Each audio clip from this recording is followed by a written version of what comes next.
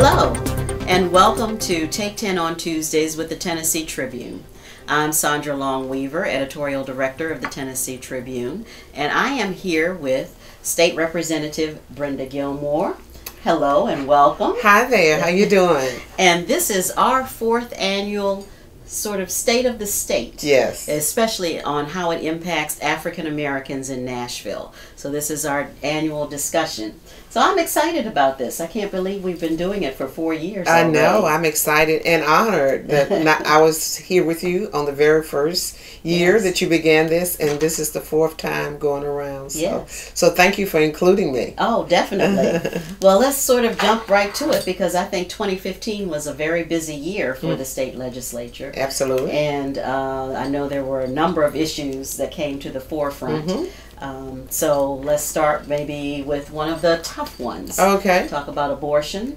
Abortions. And what happened with that whole issue. Okay. In terms of Tennessee. I would just say that we're in our 109th General Assembly, and in year 2016 we will conclude the 109th General Assembly. And there were a lot of tough issues that were passed, or some good, bad things that we prevented from getting passed, and I'm pleased to share this today with your audience.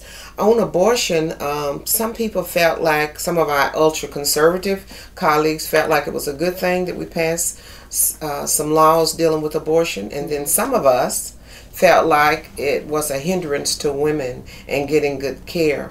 One of the laws that were passed said that before women could have an abortion, they had to have 2 doctor's appointments before that they can do that, and they had to have an ultrasound.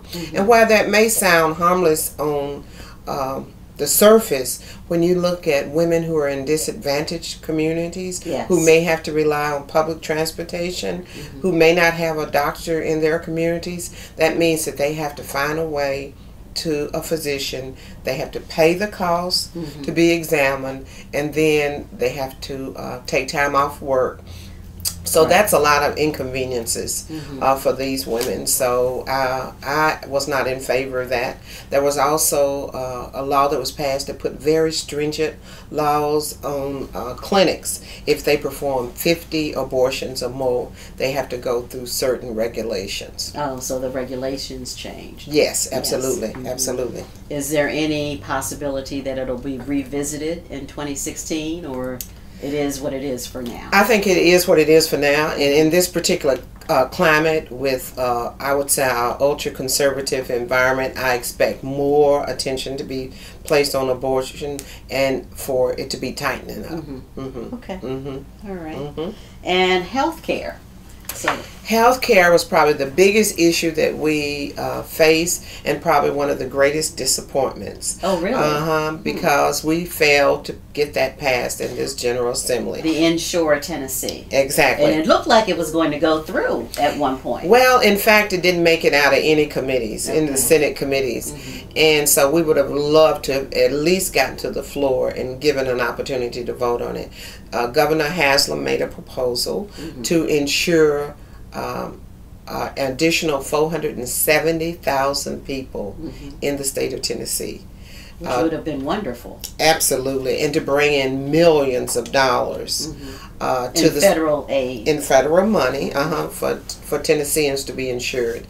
And each time it was brought up, twice in Senate committees, it failed. And so we never considered it in the House, and of course it never got to the House floor. But what is most glaring is that we have almost 500,000 people that could have been insured because the governor had worked out a very creative proposal with the federal government where it would not look like affordable health care, but it would have Tennessee's own stamp on it for Insure Tennessee, and that too was blocked. Wow. Now, was there anything good that came out of the general session relating to health care? Anything else? No, I think it just highlighted the need that those of us who feel like that we still need to work on behalf of those individuals, those Tennesseans who are either insured, or don't have any insurance at all, that we need to continue working on their behalf. So I don't think, no.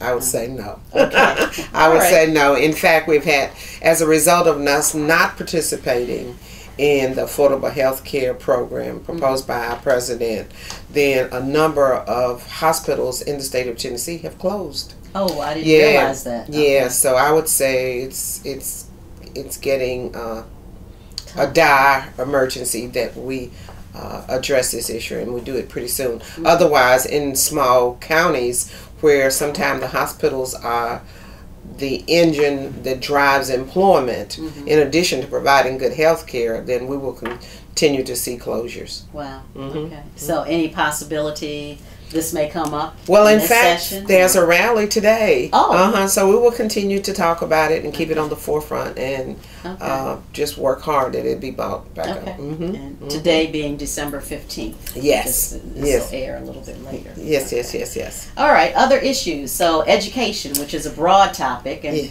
talk about teachers, students. Yes. Search for a new superintendent. I think we have a lot of good things happening in the state of Tennessee and in Davidson County in the way of education. I will commend our governor on Promise Tennessee, which allows all of our students to get a free. Free is always good. Yes.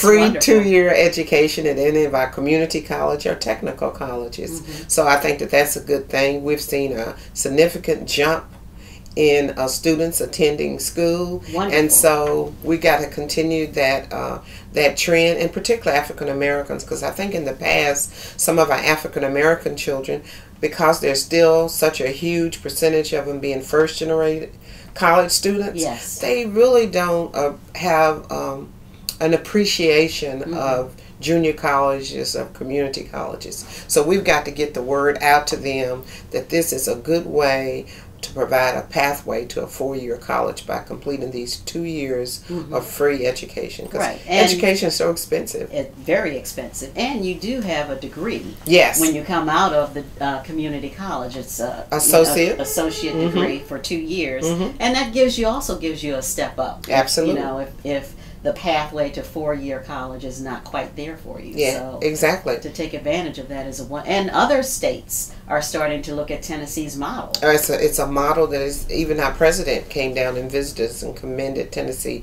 for this very forward and progressive move. And 2 of our colleges in Tennessee, Tennessee State University, which is my alma mater, and Austin Peay University, students can actually go on those campuses and take their 2 years of school. That's wonderful. So that's a good thing. That's a great thing. That's a good thing. All right. Anything else going on with students or teachers? Well, teachers, of course, got a very much needed pay increase this year.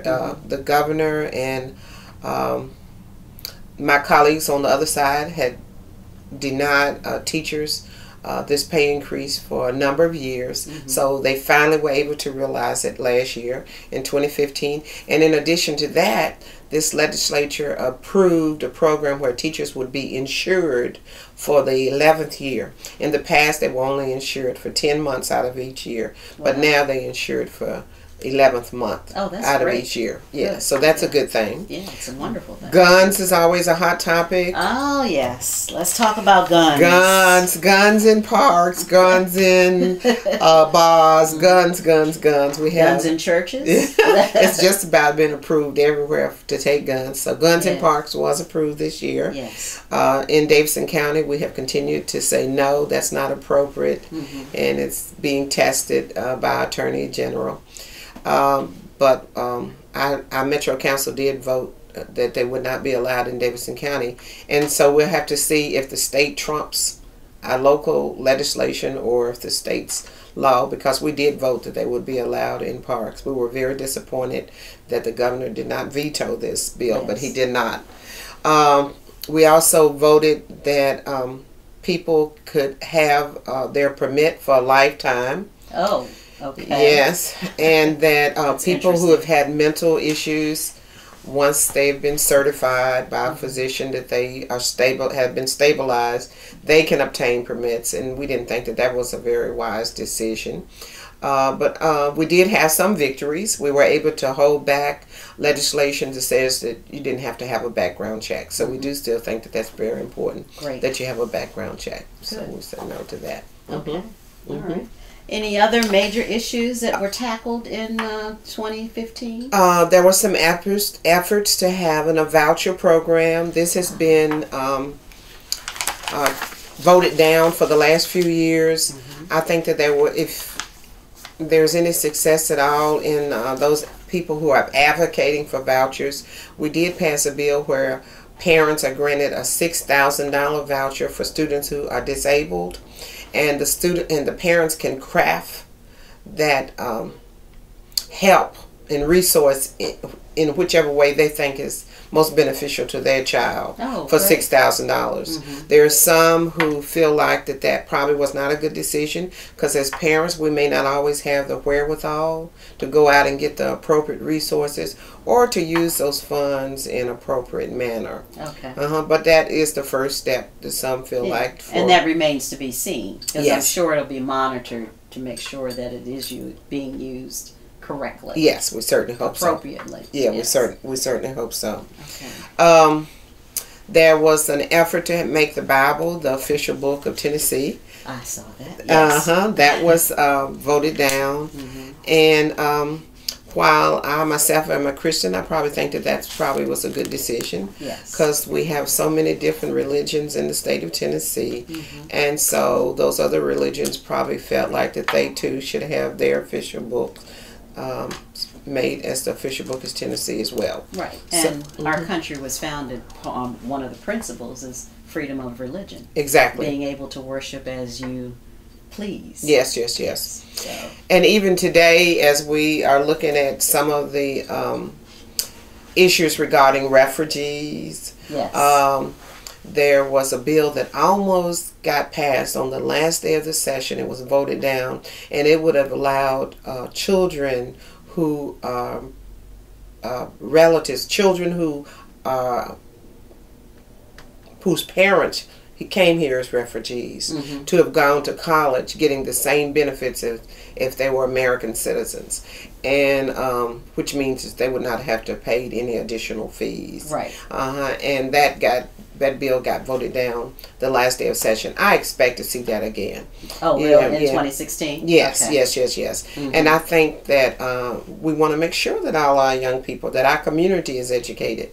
So there's nothing wrong with that, absolutely at all. Right. And people from different backgrounds do bring something to the table that makes our community stronger. Absolutely. Both educationally, culturally, and economically. Exactly. Exactly. And we've been talking about wine in grocery stores for a long time. Oh, yes. What is the status of that? So, very soon you're going to be able to go to Kroger's and buy your cheese and your eggs and your wine. Okay. So we're looking forward to that. So date night at Kroger's. Yes. And a lot of people think that that's a good thing for our community, because many females don't feel comfortable going in liquor stores. Right. And if they just like to have a glass of wine, they would be able to buy that. Right. With any kind of stigma going into a liquor store. Oh, good. Okay. All right. Well, it has been a busy 2015. It has. Is there anything else that happened, or can we move on to what you think may come up in 2016? Well, I think education will continue to be a very hot topic and issue in 2016. Tell me about charter schools in Tennessee. What's going on with charter schools? I know that's been an issue in the past, and still lots of discussion on that. Yes, I think that would be a very hot issue in 2016. There's a lot of competition for those dollars between charter schools and public schools. And a lot of Tennesseans are asking the question, is it appropriate to use public funds for charter schools? And because some of us, I think, are so anxious to see all of our students succeed, I probably am a little bit more open about charter schools than I have been in the past. Oh, really? I think that it may be appropriate in some cases to have good charter schools. However, it's still very early in the game, so we need to see how charter schools are performing. Okay. I think that that's going to be a hot issue. One of the issues that is just boiling over even as we talk has to do with the new proposal that Governor Haslam is proposing. Right now, there's two major educational systems in the state of Tennessee. University of Tennessee systems, and our Board of Regents. Yes. So the governor has proposed that our 6 colleges and universities come from under the umbrella of the Board of Regents. And that the Board of Regents only be responsible for community college and our technical schools. Wow. And that each of those 6 public colleges and universities would have their individual boards. And I think that's an interesting proposal. It is, and we think it all started because the University of Memphis wants their individual board, and they've asked for it for a number of years, even going back to Governor Bredesen under the Democratic administration. Oh, really? Yes, and I think they see themselves competing with University of Tennessee, probably because of their law school and their medical school down there. There are some of the colleges who feel like that's a good thing, and there are some that feel like that is not a good thing. And I can certainly see where you would be strengthened under the umbrella of the Board of Regents. Yes. In terms of economies of scales when you're purchasing, just having more influence than sometime having your individual board. So, as chair of the Tennessee Black Caucus, which I have the honor of serving as. Yes, I was going to ask you about that as well. We're going to be talking about that, and maybe a proposal that we're going to put forth with the governor is to allow each of those colleges and universities to either opt in. Oh, give them the choice. Yes. Okay. If they feel like it's to their advantage to have an individual board of directors, then that would be their decision, and that would be the model they would follow. But for those colleges who may not be as large as Middle Tennessee State University, which has close to 25,000 students, then it may be to their advantage to stay under the umbrella of the Board of Regents. Right. Okay. So will there be hearings on this topic? Well, right now the governor has formed a task force made up of the presidents of the colleges and university. But you know, the governor is the governor, so most people, you know, even if they feel like that's not the right decision, I'm not sure how open they will be to the governor and letting him know that that's not the way to go. Yes, exactly. Okay. He has to get it by the legislature. It's going to be proposed when we go back in 2016, but I'm expecting we can make some small tweaks, but in the end, it probably will be approved. Okay.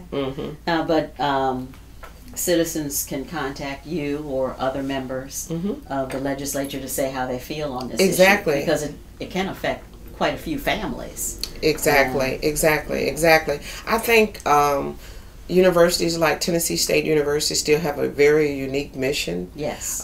Probably 96% of the students at Tennessee State University are still first generation college goers, and a huge percentage in the high 90 are on Pell Grants or some form of financial aid, and their student body looks a lot different than Middle Tennessee State University or East Tennessee State University, and there may be some merit in them continuing to be in the Board of Regents. Under the Board of Regents, and also the number of students. Exactly. Compared to Middle Tennessee, they're about a third of the size. So that makes a difference. Okay.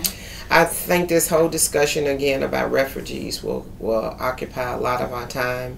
The state of Tennessee signed a resolution, as well as some of our legislators have taken a very firm stand saying that we should have a moratorium on people from Syria coming here, and so we will continue to have discussions about that, whether that's appropriate or not. Some of us feel like that America was built on people coming from all different places in this world. They were. It was. And that may not be the right country of immigrants. So. Yes, exactly. So those are some of the hot items I think that will go on in 2016. Okay, and what about transportation? Yeah, I know that'll come up again, I think. Yeah, I think that most of us, when we're going to work in the morning or when we're coming home in the afternoon, we recognize that Davidson County especially has to make some hard decisions about transportation, and that we're going to need some kind of rail system or some kind of modern way to get us back and forth when we work and when we play, because we cannot continue to stay in traffic jams 2 or 3 hours a day, which takes a productive part of our day out. Okay. It'll be interesting to see how that comes up. And I also wanted to ask you, Metro-Nashville has a new mayor. Yes. Who I think has been in office almost 100 days. And how do you think she's doing? I think this is an exciting time for Davidson County. We have our first female mayor, whom I'm very proud. She's done very good for the first several months that she's been in. I've been very pleased with her appointments. A lot of young African American young people, and I'm just thrilled about them, because all of them are very bright and smart and has a lot of expertise in their area. So I say right on to her. I think she's doing a good job, and if we continue to support her in those areas where we feel like she's maybe venturing a little bit off the journey, then talk to her and be honest, I think that we will end up with a great 4 years and we can see progress. One of the areas that she's focusing in has to do with youth violence. Yes. Yes, and just last night there was a youth violence summit. Over 300 people attended, and so I think it was a good first step, where at least we got everyone in the room having that discussion about the need to focus in on our young people and what we can do to create a little bit more harmony with them. The Metro Council is exciting. We have more African Americans than we've had in the history of the council. I think that there are probably 13 or 14 African American, about 15 women. Really? So yes, wow. so it's definitely, so it's really changed.